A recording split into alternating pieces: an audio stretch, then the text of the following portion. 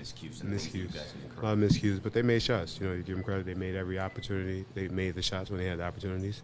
A lot of misreads and a lot of miscommunication, but we got to continue to get better and grow as a team. And you know, we take the win and figure it out and get better.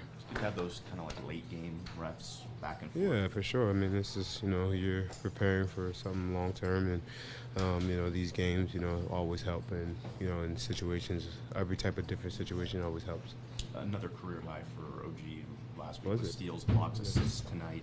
Obviously, What was tonight? Assists, five assists. Oh, shoot. Okay. He's improving across the board, obviously. But is Yeah. there one area of his game where you really see the I most think it's area just, of I think growth? it's just, you know, getting repetitions. I think just getting repetitions and getting on the floor.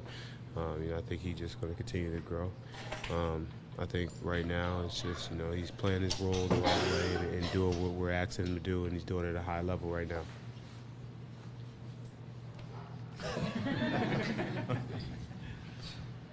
I'm just. Oh, all right. Kyle, what's the best and worst part of these road trips? What happened? What's the best and worst part of these long road trips? The best part is not being around y'all. I'll be there. There it is. That's the worst part. No, it'd be fun, man. It's good give us the opportunity to be as on the road as a group and kind of hang out with each other and see, you know, kind of get some camaraderie together and be in some warm weather, even though you know it's a little bit cold here. But go get some good food in New Orleans and get some good weather in LA. Play some basketball and go to good old Portland and have some fun up in Portland and go to Dallas and get some food down there and enjoy the weather. But you got to go work and yeah, get to hang out as a group. Nick was saying before the season that